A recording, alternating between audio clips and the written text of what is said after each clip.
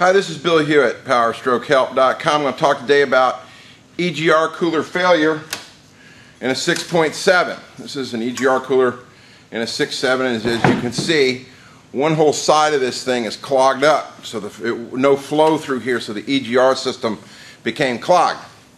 And I have behind me a 6.4. This is not a 6.7 engine, but I want to talk about the comparison of these two. This particular truck had 120,000 miles on it, but it had almost 2,500 hours of idle time on it, which meant the truck sat a lot. It's an ambulance. A lot of times ambulances get idled day and night so that they are ready to go down the road. It's a mindset that the emergency response people have, that the truck needs to be running. This particular one came from downtown Atlanta. 120,000 hard miles put on this truck, and probably hasn't been shut off in 2 years except for maintenance.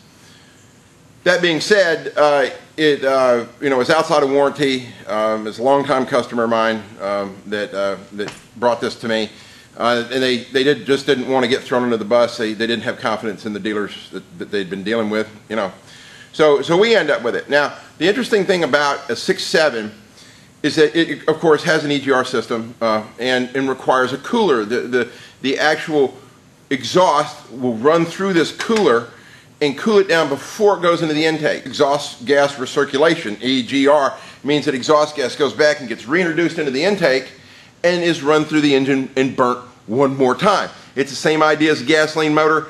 It reduces the nasty stuff that comes out the tailpipe. We have to live in the world that we live in with the government regulations saying that there's only so much can come out the tailpipe. This is part of the system. Because of the design of the 6.7 and the way the intake comes from the outside instead of where the exhaust manifold on a 6.4 is, that's where the intake is, and it comes up to the turbo. What happens is it passes through the EGR valve first, so that the EGR valve is on the hot end, which keeps the EGR valve on a 6.7 clean. But it goes through the one side of the EGR cooler and then out the other side, and so this is the cool side. The cool side of the EGR system, regardless of whether the valve's on the beginning end or the back end, is going to be the side that clogs. Okay? When a diesel engine doesn't create heat like a gasoline engine. A diesel engine creates heat only when it's under load. So when it's idling, it's running very cold. If the diesel engine's not being pushed, then it's not going to burn off these hydrocarbons, especially with idle times like this, where a truck will sit for 10 or 12 or 14 hours just idling. And so you get this buildup inside. So this is a common EGR clog. We've seen several of these. I want you to understand a little bit more about the 6.4 and why the 6.7 is such an improvement over the 6.4. There's nothing you can do about this. This is a fact of life. You cannot stop coking in the EGR system due to idle. I don't care what kind of design you got. It's impossible. Whether it's a Chevrolet, Dodge, Ford, Cat, whatever. Idle time will clog up the intake system. It's just a fact of life. Because the EGR valve is on the hot side of the 6.7 and all the carbon gets burnt off, it's very seldom a problem. So that expensive component stays clean. On a 6.4 though, your EGR gases come in at the back here at the back here of your lower EGR cooler, go through the upper EGR cooler, and then the cold part is over here where the valve is. So the valves were constantly, I can't even tell you how many of these things my mechanics have had to literally jackhammer with an air chisel out of here because there was so much carbon built up in this intake.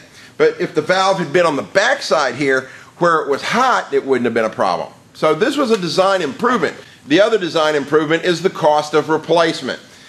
You've got two EGR coolers on a 6.4. The lower one I know is upwards of $500. The upper one is upward of $400. You usually have to replace both of them, and there's a tremendous amount of labor here. It's in a 6.4, just simply by the design and the cost of the parts, you can be $1,600, $1,800 putting an EGR cooler replacement on a 6.4, plus the little hoses and all the other little crap that goes along with it. In a 6.7 though, they made it simpler. These guys at Ford, when they got away from the Navistar, remember now, this is an international Navistar engine. This engine is the new Ford Scorpion engine that's made in-house at Ford. So the Ford guys, the Ford engineers sat down and said, hey look, let's make the maintenance a little cheaper and easier. So it's only 3 hours to replace this. So your labor cost is much lower than it is to disassemble half the damn engine in a 6.4. And of course, being in the truck, it's very difficult to get at these things because you have all these things in the way. And this is a very easy piece to get to on a 6.7. It comes right out. It's less than, I think it's 3 hours.